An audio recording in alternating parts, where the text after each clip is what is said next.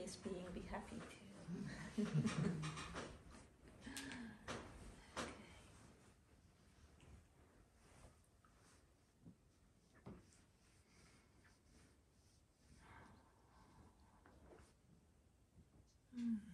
Is there anybody who needs to go to the restroom before we continue? Okay.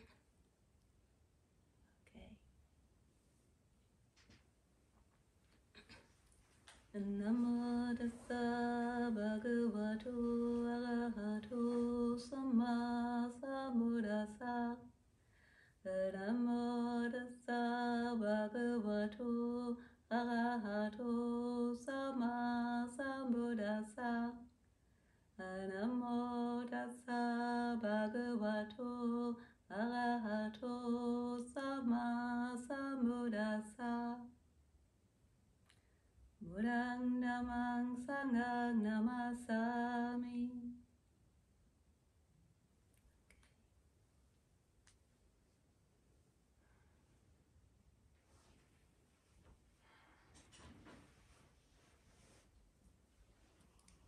So I hear you're coming here once a month, and some of you are here staying. And when you came into this room, and we're in this monastery, what did you notice? You noticed the mats, the people, the shrine maybe? Did you also notice the one thing in this room that's the biggest thing in this room? And I'm not talking about the fake 18th century painting in the back.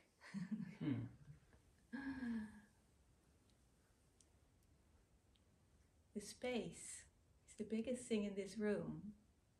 But we usually don't tend to pay attention to that. Yet it's the space that defines everything. Without space, well, this would be a black hole and life would not be very pleasant. But we tend not to notice it. So just for 1 minute, just close your eyes and see what it feels like. What this space feels like.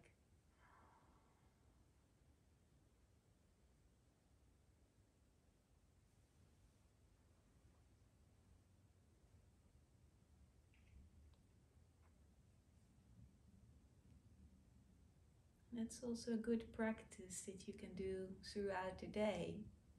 Like when you come home, you close the door. Normally you probably go and rush and do all kinds of things, get yourself a cup of tea, or put the groceries away, or whatever you're doing. But just stop for just a minute and see what it feels like. And after a while, if you do this, you'll notice that every space feels a little bit different. You become more aware of the subtle differences that are there.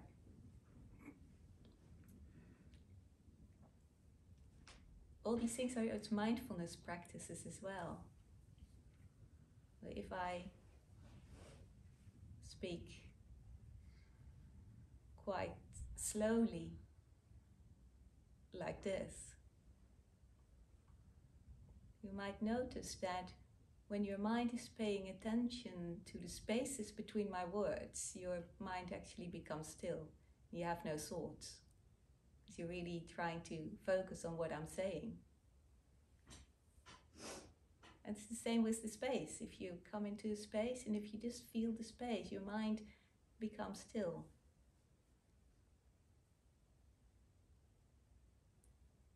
In your meditation, you can also use it if you're using the mindfulness of breathing, the spaces between the in-breath and the out-breath, and the out-breath and the in-breath, and see if you can catch those. Or make it into a little game. And then you can really become mindful very quickly. Now, one of my favorite suttas is the Cūlasuññata Sutta. That's Majjhima Nikaya 121. It's a smaller discourse on emptiness. And that's also about seeing what is missing. And it's a very important practice, actually. It's a very wonderful practice to start with, because your mind can become still quite quickly that way. So let me tell you what this sutta is about. So the Buddha is talking to his attendant, Ananda, and he's talking about abiding in emptiness and what that means. And so he says now, well, for instance, if you come from the village to a monastery, and you notice that it's different, and you all come from outside somewhere. So what was it like coming from outside? You maybe have a busy life, and then you come here, and it's different. It's like for these 1.5 hours, you have nothing much to do, just to sit here. You're here for yourself. You don't have to do anything. That's actually quite good. Otherwise, you wouldn't be coming here. So just to observe what is missing. Oh, your busy life. All the things you have to do, all these worries and problems that you have to solve. They're not there for just this 1.5 hours, and that feels really good. And you can really feel that, and that's really helpful in your practice as well. So, yeah, Buddha also says, and if you come from a big city like New York, I'm pretty sure that's quite different as well. I stayed at Rockaway Center before this monastery was established, and then we had teachings sometimes in the evenings in Brooklyn and Manhattan, and I'd never been to New York before, and so we went there on the underground, and would come back quite late. And yeah, I had heard people saying, oh, New York's the city that never sleeps, and it's really true. And it was so much noise. I come from a countryside. I had not really, I'd never really expected it to be so much noise. And for me, it was actually quite tiring. And then coming back to the center in Rockaway, it was nice and quiet again. And I could reflect on what was missing was all this noise of the trains, the people. And well, that's what Buddha talks about as well. He talks about this monk coming from the village, and in the village there's people, there's elephants, and they have those, of course, in the time of the Buddha in villages, not anymore today, but and yeah, you can fill in the blanks there. We have cars and other things that make noise. So, and you come to the monastery, and in the monastery it's nice and quiet, and then you can observe, like, what does that feel like to just be in the silence. This place is also very silent. Maybe, I don't know where you come from, but I guess some of you come from a more busy place, part of the city, or and all that noise, that's not there. And that's actually really nice. So how does that feel?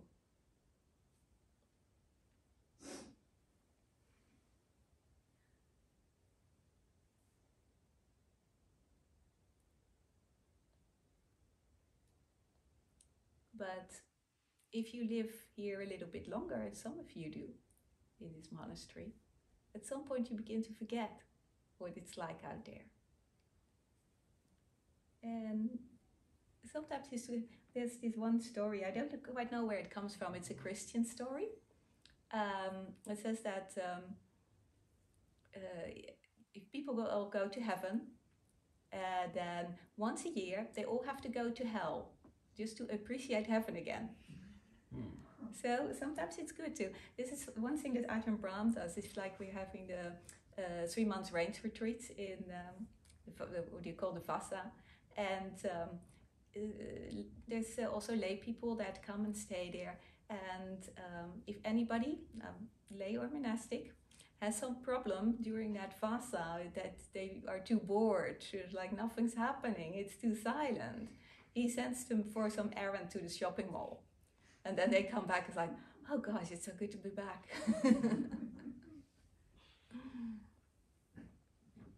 So it's for those of you who are staying longer, it's sometimes good to go back, and then you really appreciate the monastery again. So if you feel that you stop appreciating the monastery, just do that. And okay. So, but then there's also the monastery itself, and in this present moment, there is still like some disturbances there. So you're aware that there's a lot missing, but there's still something there. There's other people that might be talking, or this house is a bit old, so the floorboards are creaking and people are walking, and the heating sometimes makes a noise, or whatever it is. That's still there, and you're aware of that. And that's okay. But then in the story in this Majjhima Nikaya story in the Cūlasuññata Sutta, the monk then goes to the wilderness, and then he also reflects. So all those noises from the monastery, they are not there anymore. But there's also the noises of the wilderness, and those are still there. And if anybody has ever been in a tropical country in a rainforest, that can be a lot of noise, especially at night. Somewhere around noon time, when it gets really hot, everything tends to calm down. But at night, it can be enormous noise still. So all the birds and creatures and insects that are there. I remember one time I was staying in Australia in Santee Forest Monastery. That's south of Sydney. And I came back from somewhere, I think visiting my parents, and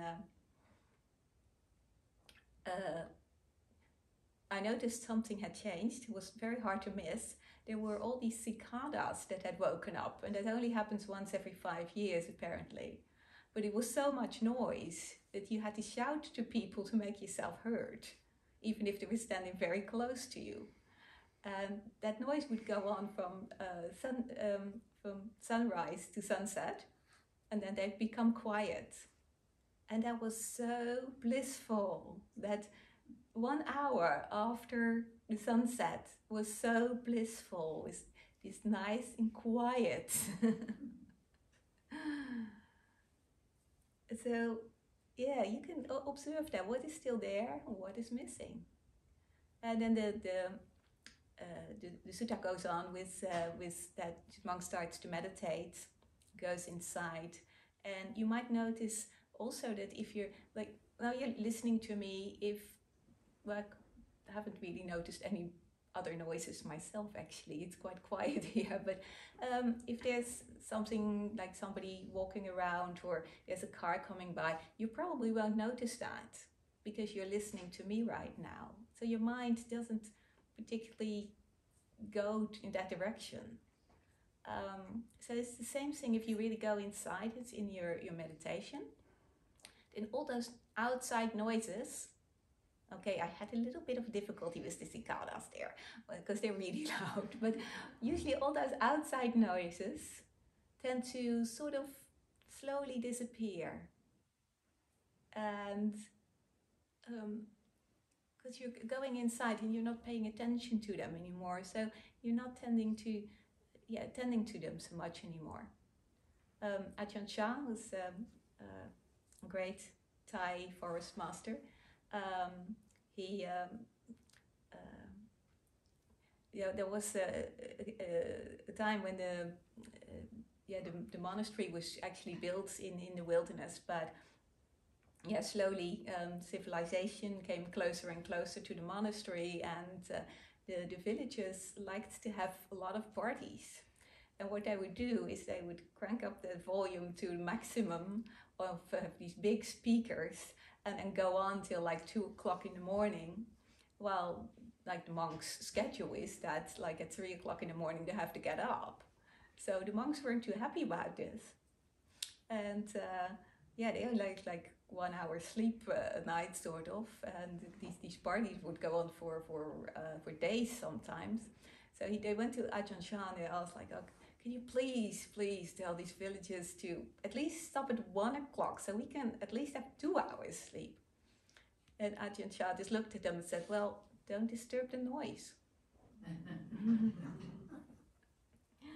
And that's a very important teaching, actually. Ajahn Chah had all these wonderful ways of teaching in very simple ways. And this is actually what we do. We are sending our mind out to the noise.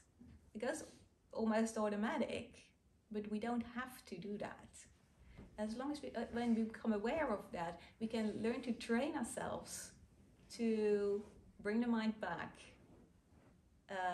into our body, into our meditation, and not go out to look for it. There is something to be said for that, because it's actually a survival mechanism, because even when we're sleeping, there's part of us that's still sort of aware what's going on, and if there's danger, then especially if you're living out in the wilderness, of course, in ancient times, then like when there is a noise, it's important that you wake up quickly. So the sound is the most difficult one to actually shut off. But anyway, the same actually counts for the eyes. Also, when we close our eyes in meditation, but that's an easy one to close off. The ears are a bit more difficult. You can try and have earplugs in or something like that, but often that doesn't quite work either. But you can try if that helps you, why not? So so you go inside, and then what? Okay, the noise of the sounds of the forest or wherever you are might disappear a bit, but then there's your thoughts. That can make a lot of noise. That's quite often people's biggest problem in meditation, is like what to do with all these thoughts. And yeah, it's you also have to look at it this way. You've been busy all day maybe, and your mind is still working. It needs some time to settle down. So first of all, you have to have patience with your mind and not get upset with your mind, because then you just add anger to it, and that doesn't work either. So just accept that this is your mind right now. And that doesn't mean that you have to go and think whatever you want to think, but just take a little bit of distance and say, okay, this is a mind with thoughts right now. And be aware of that and have this loving kindness towards that as well. And then slowly you'll find that it tends to calm down a little bit more. And you just continue with the meditation. And every time, in every stage, you can notice like, oh, what is still there and what is now missing? And in the sutta, it actually continues a lot further. Then it goes all the way to enlightenment. So if you want to read that, then please do. It's a lovely sutta. So then, of course, in the Arahant stage, at the end, has no more defilements, so no more, nothing that bothers him anymore in meditation, and no more greed, hatred, and delusion. So that's what the whole sutta is about. And I really love this sutta because it really speaks to me, and I find it very helpful in my own practice. To at least sit down and just observe the space and just observe what is there. And I do want to say one thing about emotions as well, because that's another thing why we often have a lot of thoughts if there's like strong emotions. And that's another thing that you can do with these emotions, is to go inside and see where you feel them. This is a feely path, if I can say it that way. It's all about feeling, about experiencing things. We can read lots of books about Buddhism, we can know everything about Buddhism, we can give enormously good Dhamma talks, but if you don't practice, you're not going to really make any progress. I remember in my very, very first Dhamma talk I ever heard, I was living on this tiny little island with 500 people, and on the next island there was a tiny little Zen center, and they had this teacher coming. And so this teacher gave this talk, and it was a really good talk. And in the break, people asked, it was a professor, I think, also at the university.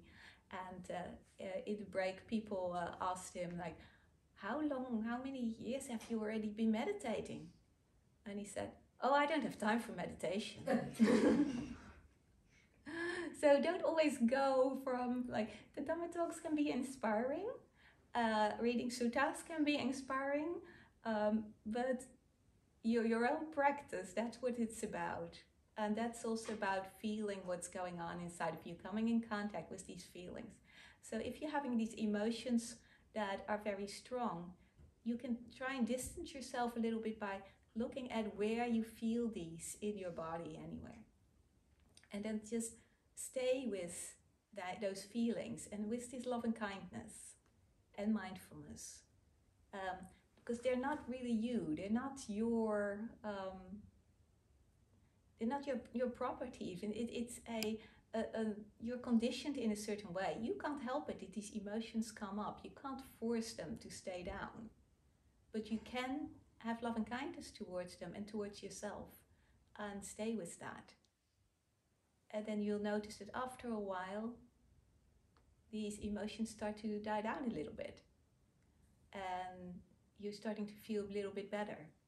It's not always easy, but it takes a little bit of practice. And as with everything, you've been conditioned for your whole life and probably previous lives to be in a certain way. And what we're doing now with the meditation is to uncondition that. That takes time, or condition it in a different direction in any case. And that takes a lot of time, and we have to be very mindful and be really aware of what we're doing. And yeah, it takes time and a lot of practice, but it's well worth it. And if you look back in your life, in last months, year, 2 years, 3 years, however long you've been practicing, and then you see like how much you have already changed, how much the Buddhist teachings have helped you, how much your meditation have helped you. And that is also very inspiring. If ever you feel like, oh, I'm not getting anywhere, look back at that and you go, oh, that I actually have been doing okay. I used to be this very whatever angry person or upset person, and now I'm much better. So I'm much more happy. Of course, we're not happy all the time, but yeah, with relatively more happy, then you can also find inspiration in that. And you're like, okay, that's I'm not too bad. I can stay with this love and kindness. So do whatever you need to do to have this love and kindness coming up for yourself. All right. I think I'll leave it at that and then see what kind of questions there are. And if, yeah, maybe we can talk a little bit more about what's alive for you.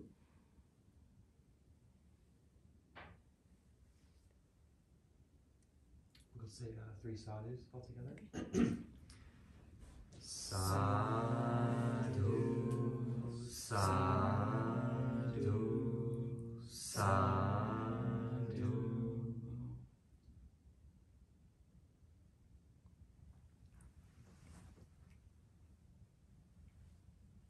The lady in the back there, what's your name? Cheryl. Cheryl, what's your question? What's your question, Cheryl? It wasn't a question, it was more of an observation during the meditation. I definitely heard you saying, as you're inhaling, was smiling. Mm. And it was making me think that was an automatic thing, but I found that I couldn't smile. Mm. And It has to do with what we said before during the relaxation. If you relax all the muscles in your mind, you get a smile. So I smiled when I opened my eyes and saw the cat. whatever works.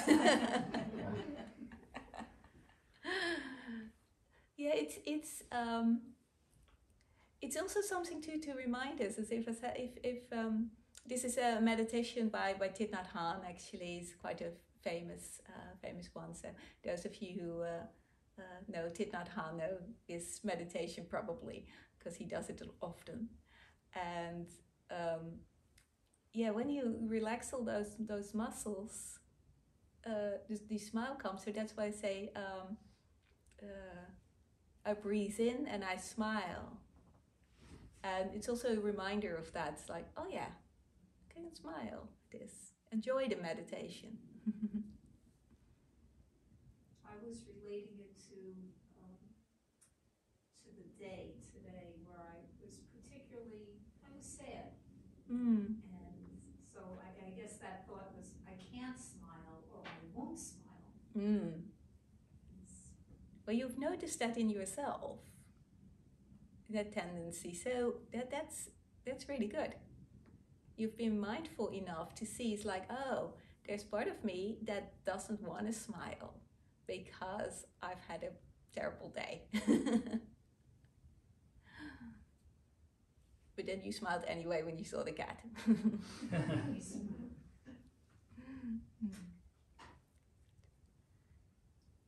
Did you have a question? What's your name? My name is Nick. Hi, Nick. So, I'd like to go back to what you said about when, in order to, for the people that go to heaven, they have to go to hell once a year. I relate that to the weather and the seasons. If you would, I've always been a summer person, but in order for me to appreciate the summer, I have to. We will all have to visit the winter and suffer through the cold. Yeah, absolutely. Actually, I started appreciating the seasons when I was in Australia for 2 years, and their seasons are very different. It's extremely hot or hot and wet, and that was sort of it. It was very different seasons than we have here, and we have in Europe. I come from Europe, and I really started appreciating Europe again. But yeah, we can look at that, and especially I also stayed some time in a monastery in the Alps in the south of Germany, and in the winter we were basically snowed in. We had a winter retreat from January to March, and we were basically snowed in for 3 months. And the first time you see snow, you go like, yay, it's snow, wonderful. And even when it's a lot of snow, it's like, oh wow, yeah, we can try out this new tractor that we're having with the snow shovel. But after 3 months, you're pretty sick of it. So yeah, and then you're very happy to see the sun again and to see it melt again and to be able to go for a walk again. It became so bad at some point that even our grocery deliveries couldn't get up the hill to deliver to us, so they had to deliver it to the farm down the hill, and they would bring it up with their tractor. And at some point our tractor snow shovel froze. That's how cold it was, like the diesel froze. So the other neighbor came, and they had a heat pad or something that they, especially for tractors, I didn't know it existed, that they put underneath there to defrost it. So we had all kinds of little adventures there. But yeah, I was glad it was over. Yes, what's your name? Louise, and Louise. I really liked what you were saying about like the noises and things. Because just today I was working, but I worked from home, and a few blocks over from me, a house was being power washed, or like I think they were removing the paint, and it was horrible. It was this it's like a high-pitched leaf blower, like constant, and it was like, yeah, like it was horrible. And I was getting so angry about it, but I have had a report due, and it was this intense analysis, And I realized, by the afternoon, when I was intensely working, I didn't hear this, or it didn't bother me. But every time I took a break and stood up, I'd get really angry at this noise. It's usually the opposite. I'm usually happier when I'm taking a break. But I just found it so interesting that when I was concentrating and very focused and just absorbed in what I was doing, I almost wasn't even hearing it. And I was just getting worked up and angry about it I couldn't stop it. It was going to maybe go for another few days. And it was finally, I think later in the day, I realized just accept it. It'll end someday. Hopefully it'll end in a few days. But Very good. It's just all how much is perception or how I reacted to it. Mm-hmm. My reaction to it. And it is definitely anicca. It's impermanent. It will stop. It probably stops at night as well. It did stop at 4 o'clock. Yes, exactly. But it's very good that you're aware of like how your mind reacts, and that your mind, when it goes out to that sound, it actually triggers anger. But if you're focused, you don't even hear it. So this is how our mind works. And if we become aware of these things and really stop and contemplate that, it's like, oh, this is how it works. I don't have to get angry. I don't have to listen to it. Because when you get angry, you also add this second arrow to that. Like, I don't know if you know the Buddhist teachings on the second arrow or the 2 arrows. So the first arrow, we can't do anything about. It's just whatever happens that is suffering, basically. Pain in our body, things that happen outside, the noises. What is it, leaf blower, or what do you say? Power washer. Whatever. That's okay, that's maybe dukkha. But there's the second arrow is our mind. It's like, if we make more of it, if we start, oh, can't they stop? Yes, of course, this is horrible. We start talking to ourselves. Then we start to have all these negative feelings. That's the second arrow, and that makes it worse. It makes it a lot worse. If you can remove that, if you can learn to look at things in a different way, then the suffering isn't really that bad. And you can be much more equanimous and with whatever is happening. Yes, thank you for sharing that. Okay. Is there anyone else who wants to say something, add something? Yes, what's your name? I'm Carol, and Hi, I guess Carol. there were a couple of things. Mm-hmm. One is when Nick shared about, the story you told about the day and going to hell, and then you appreciated it. I know for me it's pain, and when pain disappears, then I appreciate what is. And it doesn't matter where I am, whether it's physical pain or emotional pain. Once it goes away, then I feel this is what it's like.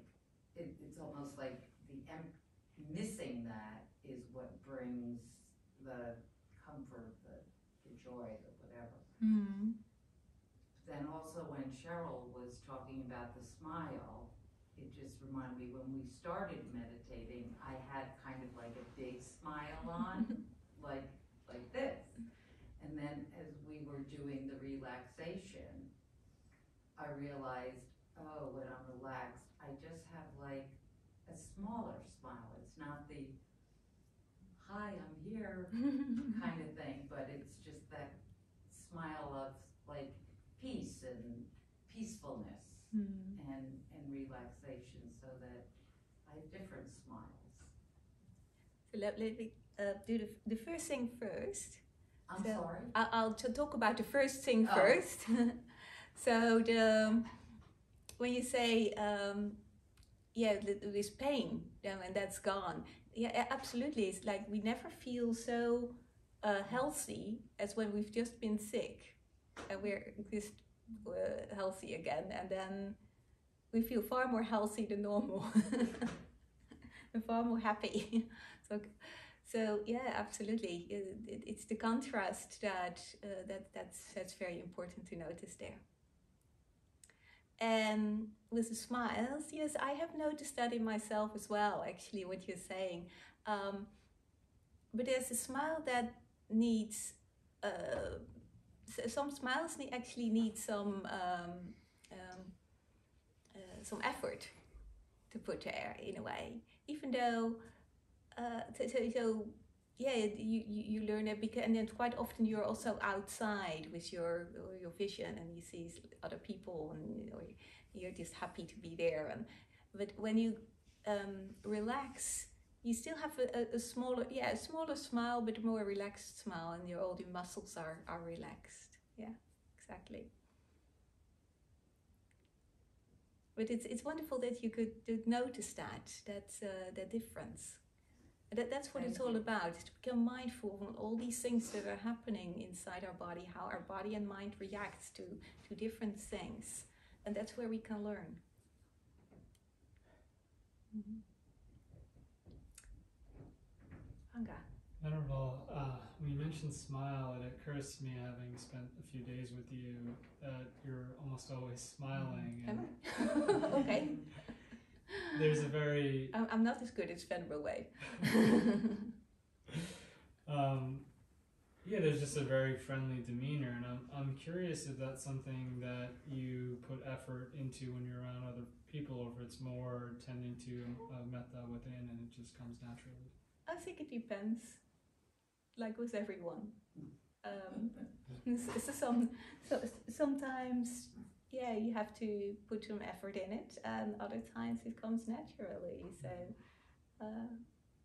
but I'm also I've only arrived Wednesday, by the way. But I'm also very happy to be here and share with the community, and it's very lovely to be around, spiritual communities. Actually, I have spent a few weeks in the Dragoon Mountains in Arizona, also in a spiritual community. And it was also really lovely, and everybody very friendly, and a lot of kindness, everybody doing kind little things for each other. And somebody drove me to the airport, and the first thing I noticed when I entered Tucson Airport was that everybody was like, I was like, oh, okay, this is different. So now what I started to do is to recite to myself with everybody that I saw, was like, well, may you be happy, healthy, and peaceful. May you be happy, healthy, and peaceful.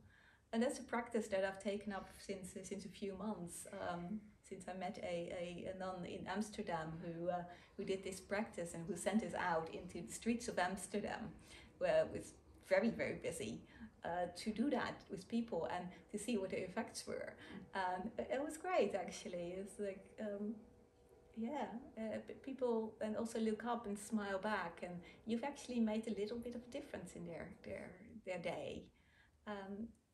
It makes a lot of difference to your own practice, actually, or to your own how you feel inside as well. So I tend to do that almost automatic now. And I went for a walk this afternoon in the reserve here, and around the lake, and a lot of people there as well. So a lot of people, I don't know if that's common here, but with where I come from in the cities, people don't tend to say hello to each other, but everybody said hello to me, or smiled at me, or smiled back, and so like that was actually really nice. Mm. So yeah, take up that practice. It's also very helpful. Yes, sorry, Kat. You're lying on the wire here. Yeah,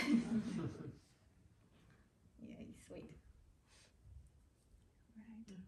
Back here. Oh, Hello. hello. Sorry. Hello. I'm Carol. Hi, Carol. Thank you for that. Thank you for this, and your comment about having a metta practice. I love that, and I started doing that several months ago. I went to a retreat, and we did the Brahma Viharas, did a lot of metta practicing, and it really changed my outlook and my mind, because it kind of really uplifted me, and kind of calmed down some of the just, disturbance and annoyance in my mind, because, I felt like I could, approach a situation or a person with loving kindness, Mm. and it's really quite wonderful. Yes, thank you for sharing that. Yeah, that's absolutely true. Actually, I think the Brahma Viharas are very key to our practice. Without loving kindness, mindfulness doesn't actually seem to work. I mean, this cat can probably sit very mindful near a mouse hole, but yeah, that's not with love and kindness, and that's not the mindfulness that you need for your meditation. So somehow everything becomes a little bit easier when we can develop this loving kindness. Although in the suttas, loving kindness is seen as the antidote towards anger. I think also probably all kinds of negativity that we might have in our mind. And that's very powerful, because when you don't have we have especially in our society, we get such a fault-finding mind from the day we get born. We are being conditioned to look for what's wrong and how to fix it. And you have to always be better in school, and you have to, and when you finish school, you have to be better there. You constantly have to. It's very competitive, and we constantly have to be better. So that's actually a very negative thing, because we're always looking for something what's wrong. And with the Brahma Viharas, we become more in the present moment, become more, just accepting of what is. And yeah, it's okay. And we can just have this love and kindness towards ourselves and to other people. They're also just struggling and trying their best, and they might not always do what we want, but we probably also don't always do what they want. So they probably also get upset with us. So we make our own lives a whole lot easier when we practice the Brahma Vihara on a regular basis. We just feel better in ourselves, and our relationships to other people start to improve as well.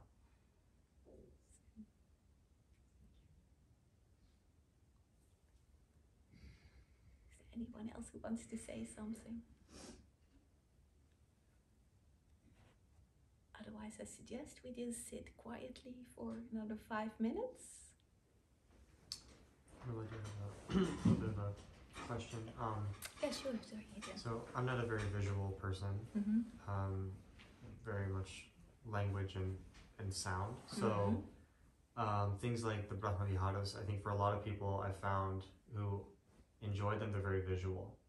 So there's a lot of visualization, or sometimes it's not specific visualization, but brings up certain kind of visual associations with like light, or I don't know, like an expansive some kind of visual mental phenomena that I have a hard time relating to. And I'm wondering if you have any comments, or maybe or kind of advice on relating to those practices without the visual component.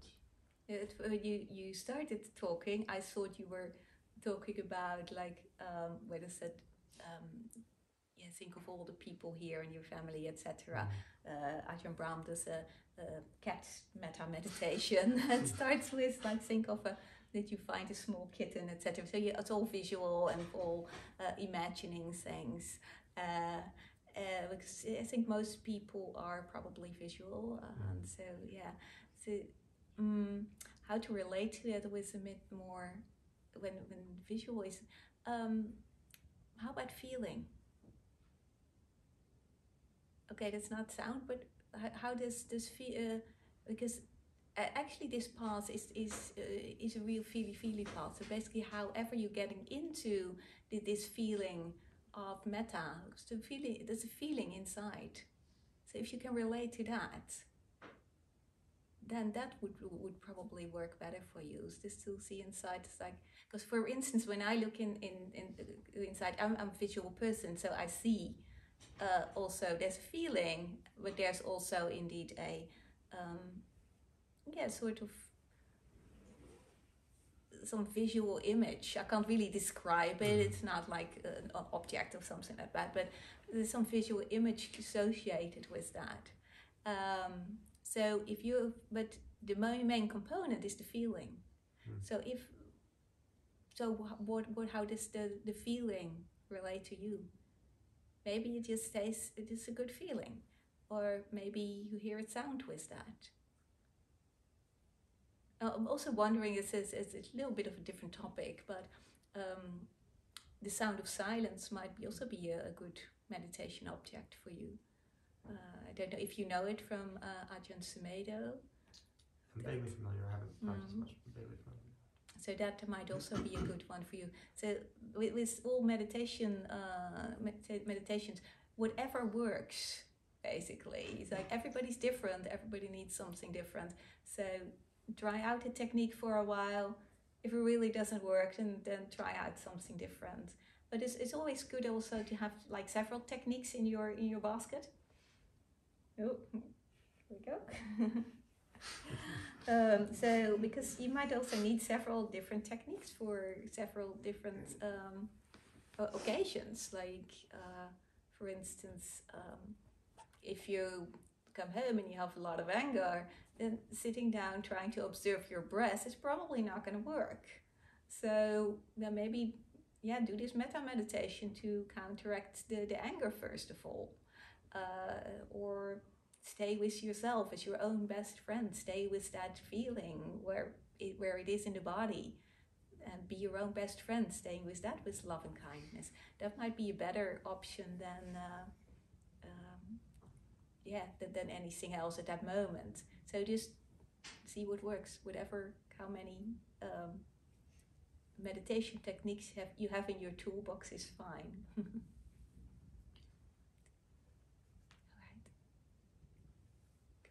Did you have a question as well? No? Okay. All right. Oh, yeah. A few minutes of meditation.